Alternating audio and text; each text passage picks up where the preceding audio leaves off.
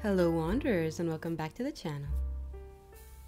If you're new here, my name is Gabriela and today we'll be taking a look at my Skyrim load order on the Xbox Series S for fall 2024.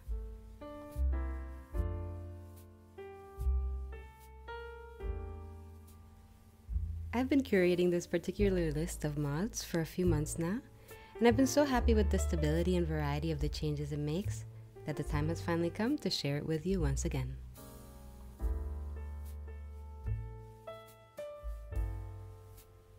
This list will focus mainly on lore-friendly improvements to the environment, NPCs, dialogue and quests, graphics and gameplay mechanics, among other things.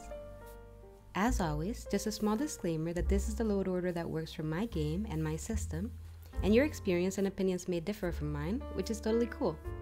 You're always welcome to share your thoughts in the comments below, just please remember to be kind.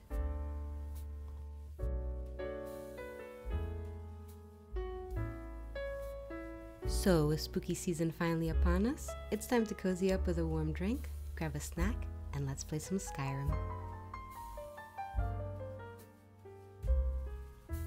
What I really wanted from this build, leaning into the fantasy aspects of Skyrim, was a dark fairy tale vibe with witchy elements, realistic NPC behaviors, expansion of lore-accurate flora and fauna, questing and collecting legendary items for display, highlighting homesteading, base building, and free placement decoration mechanics as a nice way to relax after a good battle.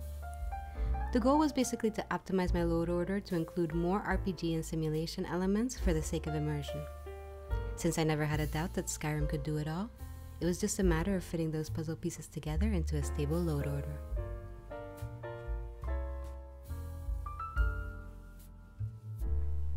So without further ado, let's take a look at the list in our creations menu. Topping off the list, we have Arthmoor's Unofficial patch, which addresses a number of bugs and issues across the vanilla game. Campfire, complete camping systems for the camping experience in Skyrim that we deserve. Cheat Room is a very versatile tool, especially for consoles. And a quality world map just delivers a more visually appealing and more detailed version of the current vanilla map. Moving on to player and NPC skin and texture modifications, I like to use Caliente's Beautiful Bodies, Bijin all-in-one, optimized Vitruvia for males, and realistic RS children that also adds elven children. The notorious Blue Khajiit INIGO is my current companion on this playthrough, and he works really well alongside my preferred horse management mods, which include Swift Steed Stables and Convenient Horses. Narrative Loot is one of my favorite mods for adding treasures and clutter into the game, really expands upon what's already available. And Royal Armory and Unique Uniques both do a great job of upgrading and detailing the weapons in the game. On a similar note, clothing and armor get a rich, lore-appropriate refresh based on mods such as Fashions of the Fourth Era, Imitations, Bandolier bags and pouches, as well as other bits and bobs that add things like accessories and backpacks, new textures, and just general variety. Ars Metallica is another must-have mod when it comes to expanding the smithing and smelting in-game. Wearable Lanterns is a great mod that will help you navigate through the darkest dungeons with its equipable functionality. The next section contains buildings, player homes, and shops added to the game, beginning with one of my favorite mods, Inns and Taverns by Mandragoraroots, which adds a variety of rest-stops all across Skyrim and is perfect for a survival playthrough.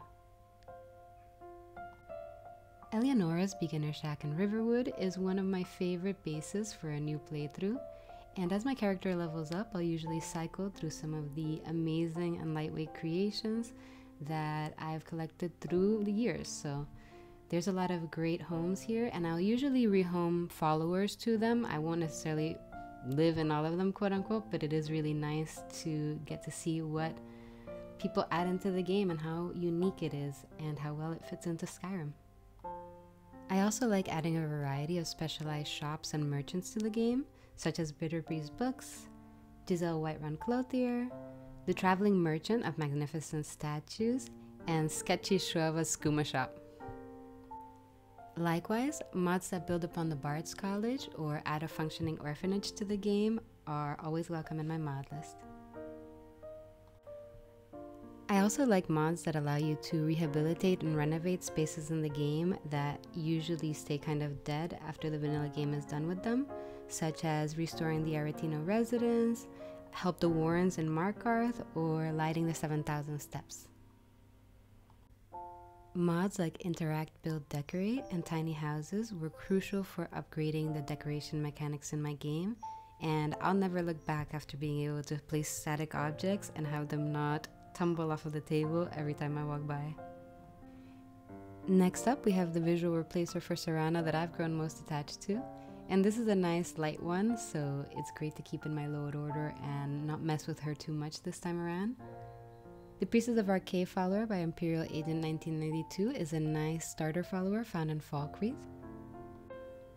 We also have a couple of loyal canine companions, as well as some quality of dog life mods for them. A lot of these smaller mods, such as Cross Chopper, Amazing Follower Tweaks, or some of the rehoming mods, just make life in Skyrim so much easier and allow me to craft the Skyrim of my dreams.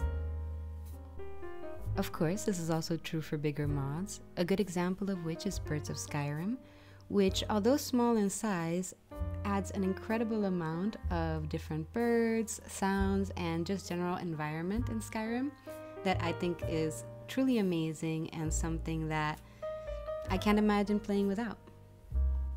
Moving on to the choices I made for graphics, I really enjoy Super SMIM, which adds the right amount of aesthetic changes that I desire while not sacrificing the performance for it.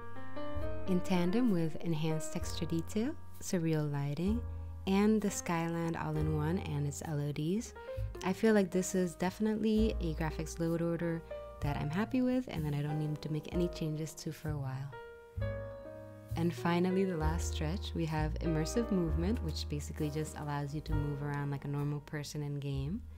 Realistic conversations and immersive citizens, which changes NPC behavior and conversations around you, which is really important if you've played Skyrim for a long time. And Young Lover's Voice Overhaul is one of the best spouse and I guess lover friendship overhauls available out there in my opinion. You should definitely give it a try if you want to revamp that aspect of the game a little too. So now that we've had a nice detailed look at the load order, let's jump into my game and see the changes that it's made.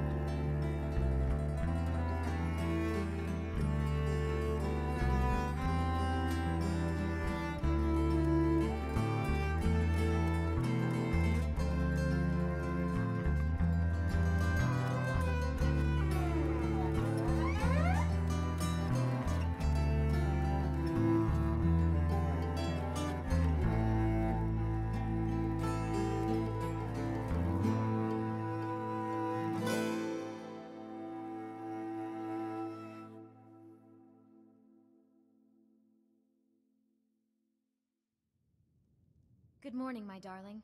I have a wonderful meal ready to help you start the day. By the way, don't think I've forgotten what I promised you earlier. Here, take this to go with the meal. I love you, my dear. Something's wrong with the moon dial here. Some of the crests are missing and the dial is askew.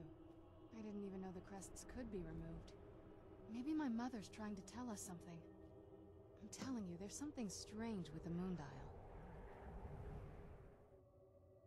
Well, as far as I'm aware, it's the only one in existence. The previous owners of the castle had a sundial in the courtyard, and obviously that didn't appeal to my mother. She persuaded an elven artisan to make some improvements. You can see the plates that show the phases of the moons, Maser and Secunda. And that's the thing. What's the point of a moon dial? I always wondered why she didn't just have the whole thing ripped out. But she loved it. I don't know. I guess it's like having a piece of art, if you're into that sort of thing.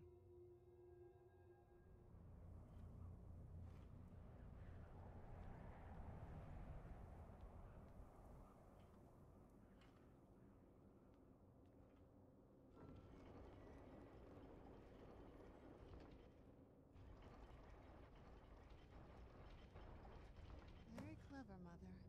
Very clever. I've never been in those tunnels before, but I'd bet they'd run right under the courtyard and into the tower ruins. Well, at least we're getting closer. Let's go. She was deep into necromancy. I mean, she taught me everything I know. But I had no idea she had a setup like this. Look at all this. She must have spent years collecting these components. And what's this thing? I'm not sure about this circle, but it's obviously something. Let's take a look around. There has to be something here that tells us where she's gone. My mother was meticulous about her research. If we can find her notes, there might be some hints in there. I remember she used to keep a small journal. See if you can dig it up. I don't know. Certainly not longevity. Kind of a waste of time for a vampire.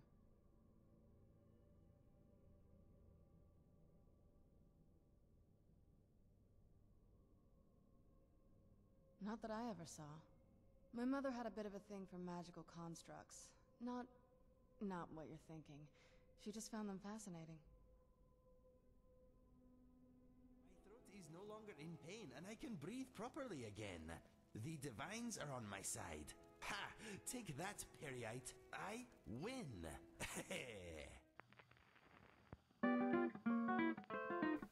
Thank you so much for joining me for this look at my Skyrim load order on the Xbox Series S for fall 2024. You guys are awesome, and you always have my love and my gratitude. Please remember to like the video and subscribe if you're new here. And until the next one, friends, stay safe and happy wandering.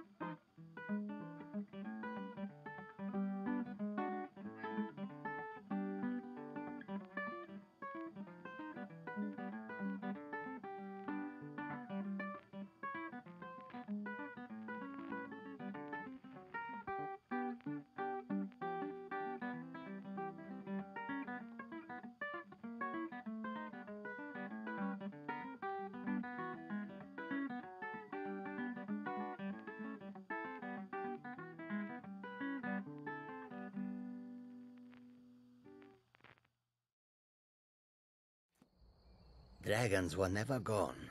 They were just invisible and very, very quiet.